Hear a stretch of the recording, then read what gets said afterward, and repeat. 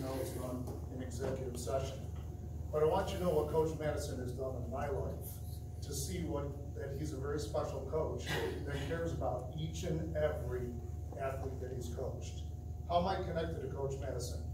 First off, I played for Marv back in 1975-76, a long time ago, at Kemmer East on the varsity basketball team. I was a player that loved basketball, and Marv brought out the best in me. He not only taught me about the game of basketball, but taught me how to be successful in life. You see, after basketball is over, what do you have? I wasn't good enough to play in college, but he taught me how to be successful and to challenge myself. He helped guide me to decide to go to Brockport to be a physical education teacher and coach. And this was a way for me to keep involved with the game of basketball that I love so much, even though my playing career was over. Coach Matteson took the time to always be there for me and answer any questions that I had about my future.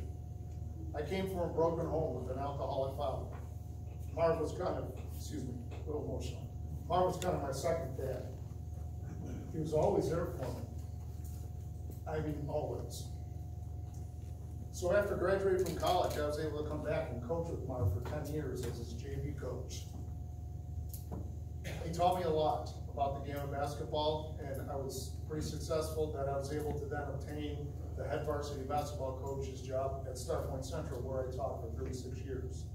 Again, Marv helped me with being a reference and would always talk to me weekly to see how I was doing if I needed anything. What coach cares about you after that long period of time and keeps in touch with you? We even played at the same time in the Great Martin Tip-Off Tournament right here at Iroquois. I think I won. No. So after retiring from Star Point in 2016, I was hired as an athletic director at Christian Central Academy, where I am now.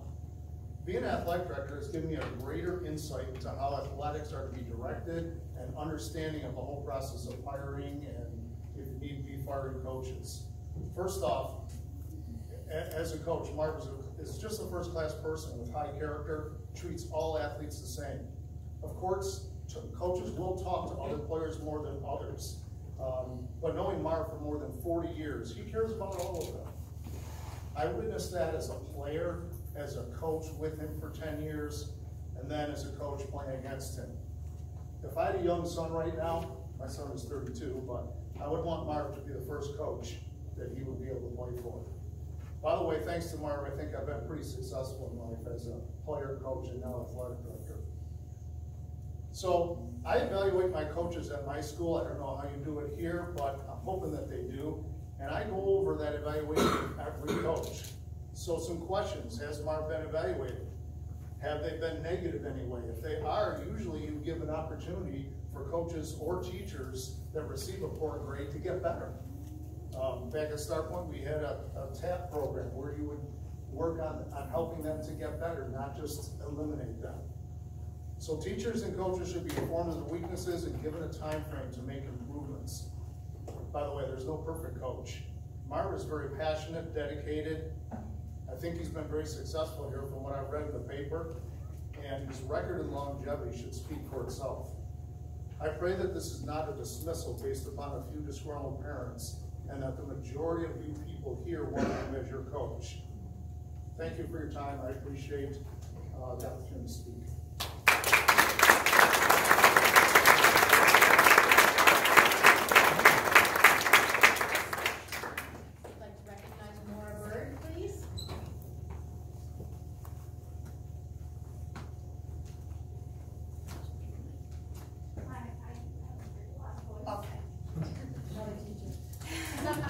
Thank you. As I stand here before you, I'm an adamant supporter of Coach Matteson and still in disbelief that a coach with his longevity and record is not being allowed to return for one more year. I've worked very closely with Coach Matteson for the last year, and my son has had a very successful varsity career with Marv for the last 2 years. As a family, we hope that he will be able to finish his high school career under Marv's leadership. The Iroquois baseball program has gained so much under the leadership of Coach Matteson. The program has done very well, and the players have been provided an experience that most public school baseball players do not have. They train in Florida before we can even get outside here in Elma. This is a result of the dedication and hard work of Coach Matteson and Coach Snyder, along with volunteers like Keith Madison and Terry King. They've provided invaluable practice and game experience in Florida by working year-round to plan this trip. I know firsthand how much time and energy these coaches put into this valuable learning and practice experience. It's a full year commitment to the Iroquois baseball program. They did this for the love of the game and for the betterment of our children. They've created an experience that I believe is one of a kind for most kids, and perhaps their most memorable experience that they'll look back on in their high school career. I can't believe that as a board and as a superintendent that we cannot provide them with one more year to complete this program on their terms. Everything they have created in this program makes me feel that they deserve to be treated better and given an opportunity to end their work their way. It's my sincere hope that you'll take into account the hard work and dedication that coaches Madison and Snyder have provided at Iroquois and grant them a final year to run the baseball program.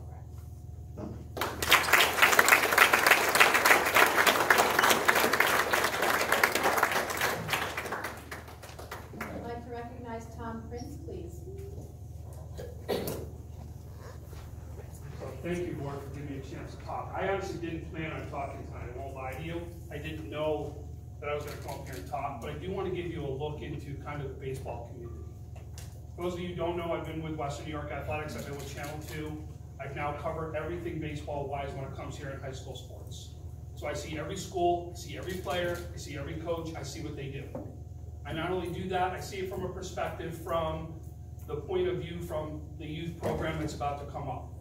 Okay, so I see the kids that are about to come up that are the 13, 14, 15U players that are your modified and JV kids that are about to come up because I coach against them.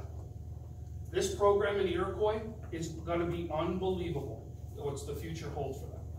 Okay, it really does.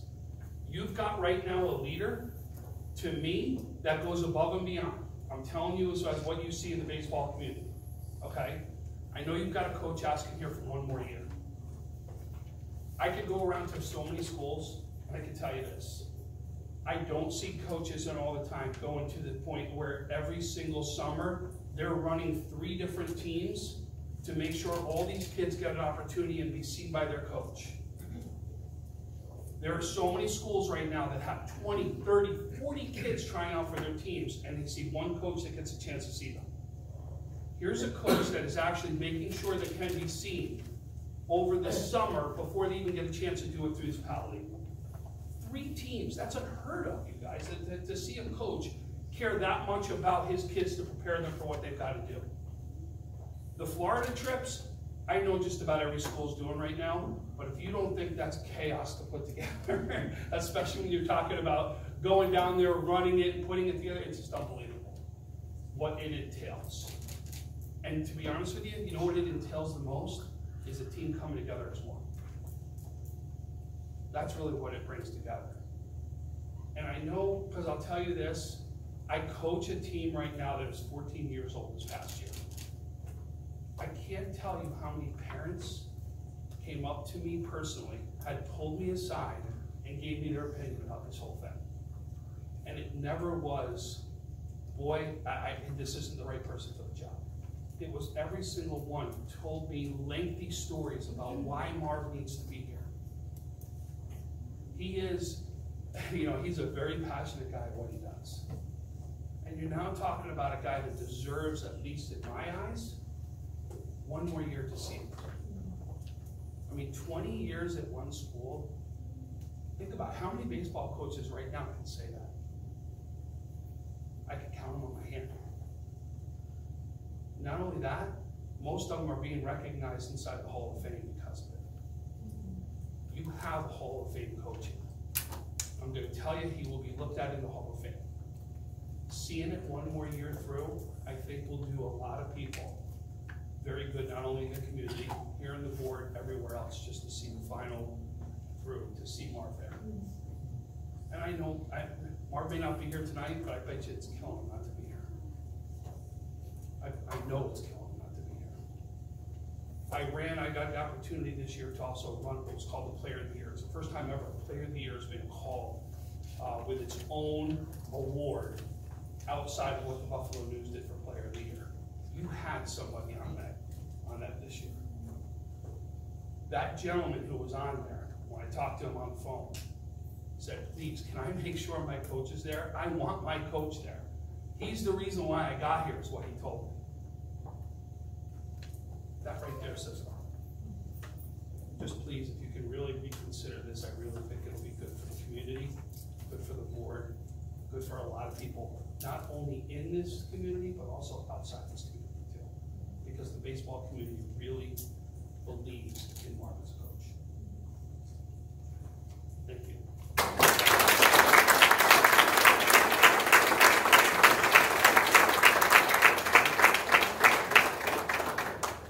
like to recognize Sedlia. I'm butchering the last name, I'm sorry.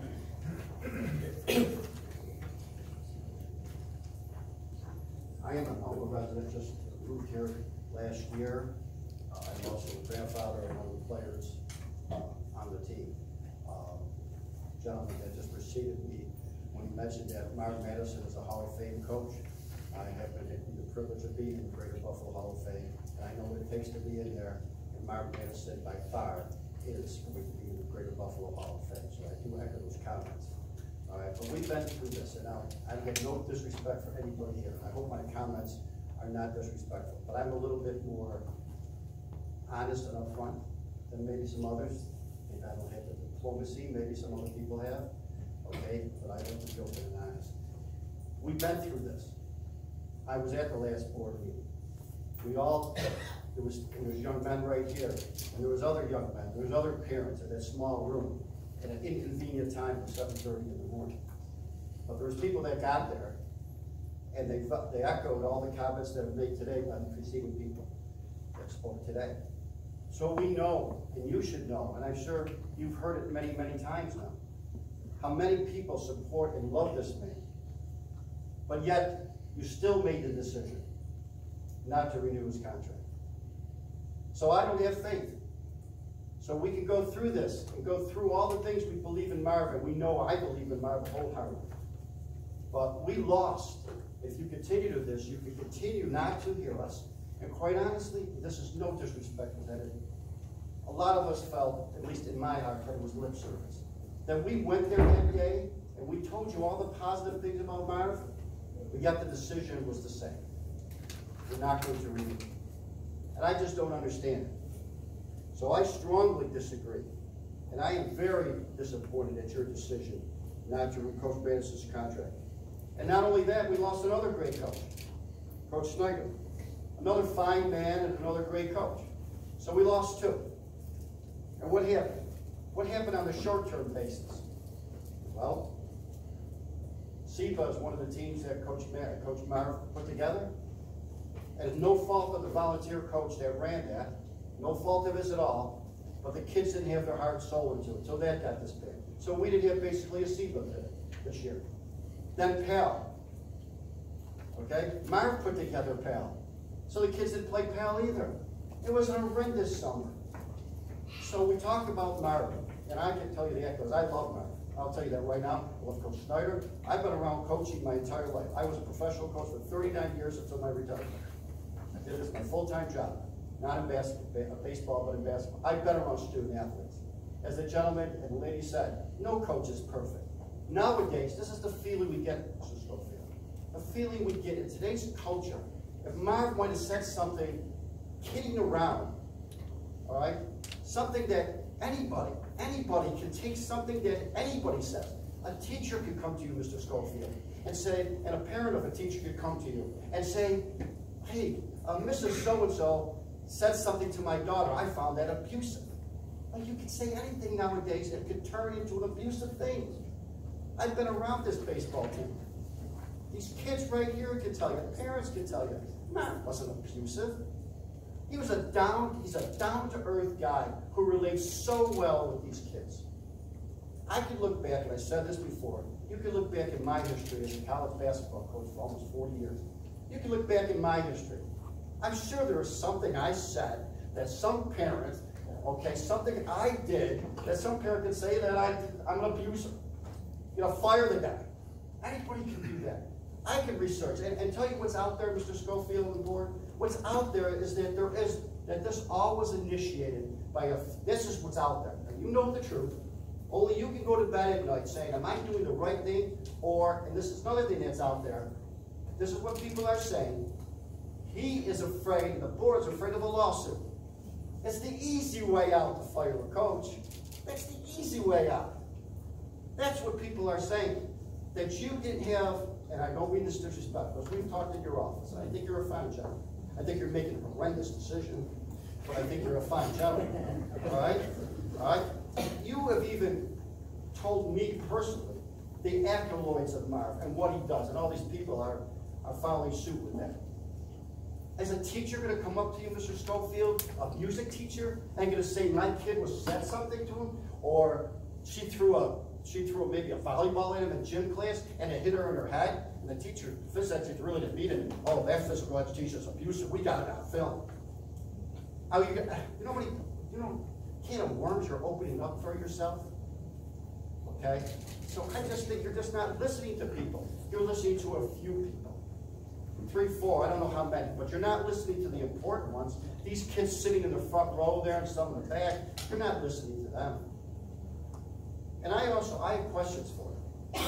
I don't know if this is proper or not, because I've never been to a board meeting except for this year. My 4 years I was too down busy.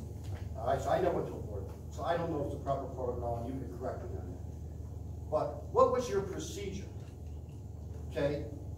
Did you call down, now you listened to the disgruntled parents, correct? Yeah, we always follow our procedure. You all follow, that's only normal. Yeah. Did you call in, I want to know, did you call in non-disgruntled parents, supportive parents? Did you get on the phone and initiate, not them calling you, did you initiate the calls to the support other parents on the team? Could you answer that for me?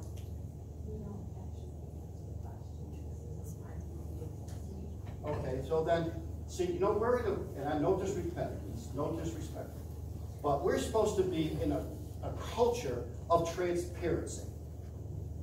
Well, I don't think anybody at home thinks you're too transparent. Because we think that you're hiding behind rules and regulations not to discuss personal matters. But we talk amongst ourselves. Okay, we talk among our, I'll wait till you finish. To answer that question, do we call in people? And what we do is, when any initial complaint comes in, this is for all, it's not just this case, okay. It's for anyone. I mentioned we had a personnel issue earlier today. Okay. And we call in people with first-hand knowledge. So is it a case where you call in every single person that's going to say accolades on someone? No, anything. You don't have to, you don't know if they're calling accolades. You just call up one of these kids' parents. Based on where a situation would happen, we would call in people that would have first-hand knowledge. And we always look for non-biased views in that too. So how many did you call in? The different, well, we're not going to get into the investigation. You can't even tell me how, you don't tell me who, just tell me how many. We call in everyone that we feel has first-hand knowledge. Did you call an equal amount of disgruntled parents as you did equal amount of supportive parents? That's where I'm not going to get into the nuances. Well, that response, Mr. Schofield, all due respect, does not, in my personal opinion, and maybe some of the personal opinions of these people out here, does not give you a lot of respect. Because you won't answer a simple question, but yet you're going to fire a great man, and then along with him, another great coach is going to go along with him. So you won't be transparent. In the age of transparency, Iroquois, I guess, is not transparent. Okay? And I'll try to be brief, although I'm not. Okay? You answer the question about the board vote. Okay? So you don't get a vote from the board, correct? You get advice from the board, and then you make your decision. Is that how it went? I don't want to say I give advice. I fill in the board on the situation. It's an executive session, so I really can't answer. So you can't even answer if they give you advice. You can't even answer if they give you their opinion. I'm not going to talk about what. Okay, so we're over 2. It's not a good batting average. I'll ask you another question. Okay, we're probably going to go over 3. okay? That's just a prediction. Were you afraid of a lawsuit by the disgruntled parents? Are you afraid of a lawsuit by the disgruntled parents? I want to know that. I can tell you for a fact that the board does not make decisions based on whether Okay, that's good answer. Okay, very on good. any issue. Okay, I don't know if we believe you, but I understand where you're coming from, and I respect that. Okay, but I'm just telling you the flavor of what's out among us. Those are the type of things. They're afraid of a lawsuit from the disgruntled parents. They didn't. And let me ask you another question, Mr. Schofield. When you interviewed players, you call players down. I know you because my grandson plays on the team, and he has a lot of respect for you. Okay.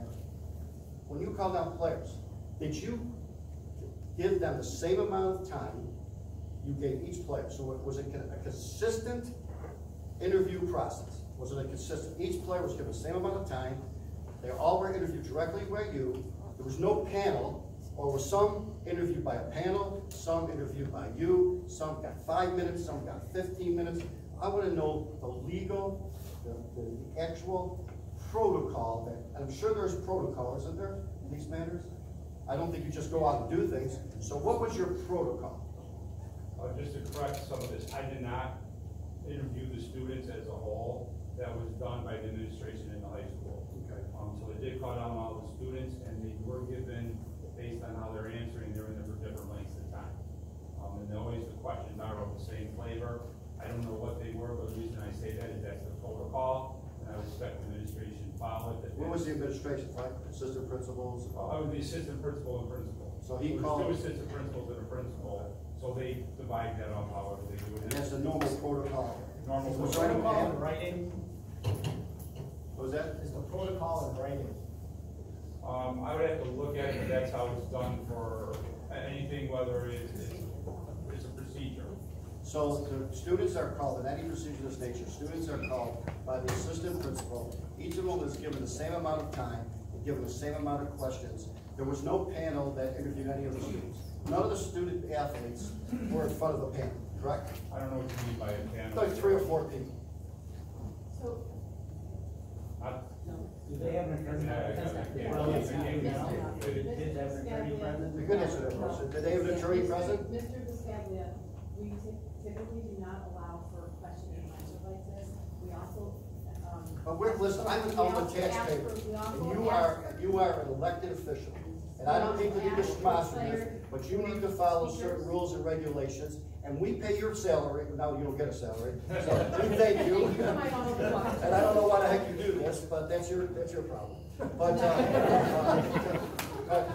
But Mr. Schofield gets paid a decent salary. We can look it up. We know he's paid well, and he should be paid well. He's got a lot of responsibility. I respect it.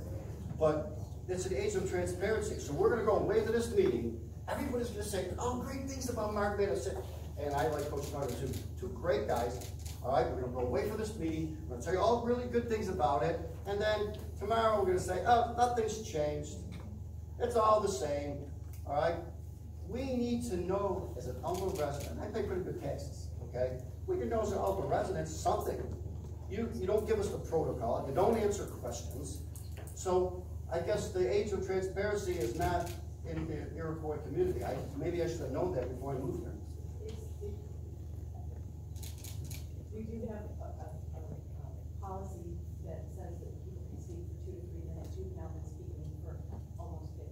Yeah, I appreciate that. Thank you for letting me know that. Thank you for your comments. Okay. I think it's time. I got one more for our question. expert. Okay, I'm not going to There leave are other it people that would like to speak to on the same. Was this initiated by disgruntled parents? Could you answer that? This whole thing into Marv Matteson, was this initiated by disgruntled? Again, that is part of an investigation. It is part of the personnel file. That's not something that we can discuss. Okay, I'll just conclude that. Obviously, I support Marv Matteson and Coach Snyder. I appreciate your opportunity to come here.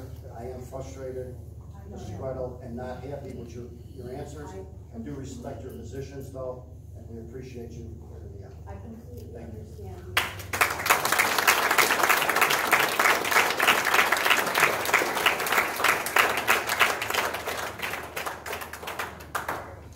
Okay, I'd like to recognize Terry Kinnick, please. Thank you very much. It's my pleasure to address the administration and the Board of Education in a common sense approach and a voice of reason approach. And I sit on the board for 15 years, so I fully understand what you do and how it's all handled.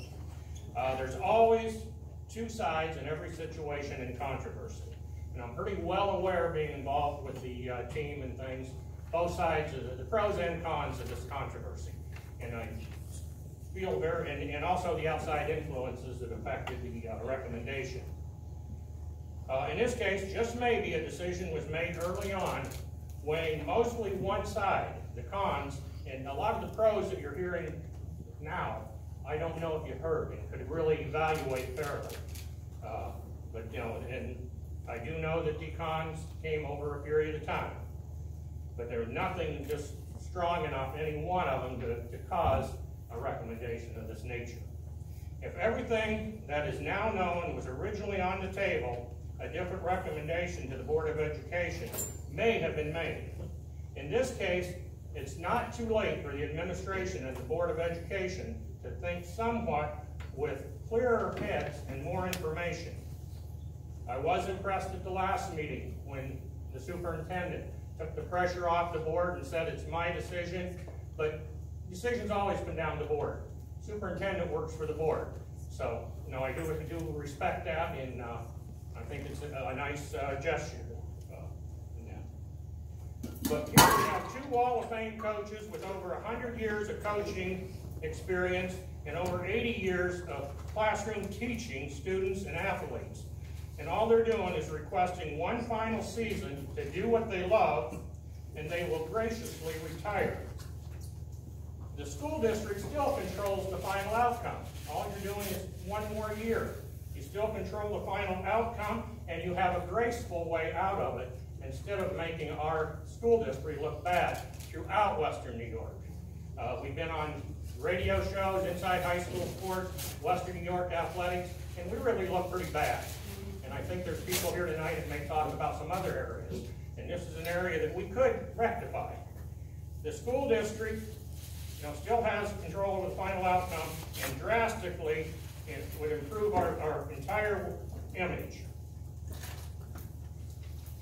The Iroquois baseball program flourished under these two coaches and has sent more players on to college to further their education while playing the sport they love than probably any other sport here at Iroquois. Coach Matteson has recently been nominated for Section 6 Hall of Fame.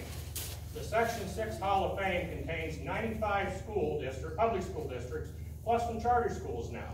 That's a mighty large area to get nominated for the Hall of Fame and be without a really solid criminal type thing to let him go in the last year. It's just sad. The only other person from Iroquois that's in the Section 6 Hall of Fame is Chuck Funky, and Chuck spent, I believe it was 32 years as Section 6 football chairman. I've been told by members of the Section 6 selection committee that Marv Matteson is a no-brainer to be selected in the vote, and he'll be installed in 2020 season. Because the nominations just came up, the 1919 ones are already in, that is in December of this year. So Marv would be in the 2020 class. But our district is currently maligned by many sports enthusiasts for previous decisions, and you all, administration and Board of Education members, have an opportunity to right a wrong here for one more year. The 1 year makes a decision that makes the majority of our community proud and just may help hundreds or even thousands of future athletes throughout Western New York. What wasn't mentioned here tonight, with something like this happens, coaches decide, I'll keep 2 or 3 less kids because I don't want complaints, I don't want problems. Well, baseball keeps 3 less kids on the roster over a 10-year period. That's 2,400 kids just for baseball. That don't count boys and girls sports, you know, softball, all the other sports. You know, so the coaches may keep a few less players because of this and not do our kids justice.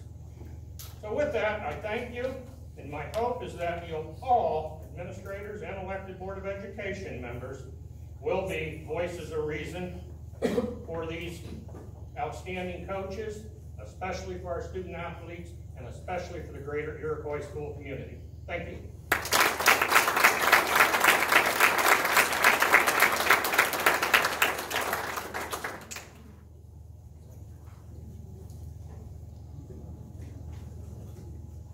I'd just like to thank the community for always coming out, stating their viewpoints, and as always, we listen. So thank you very much for your time.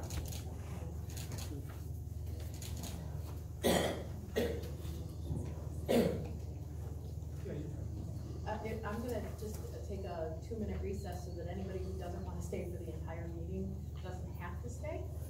If you're all welcome to. We would absolutely enjoy having a full house for the entire meeting. Can we do a couple new things? So That's we not can already, that's not already. No. I'll talk to you. That's fine.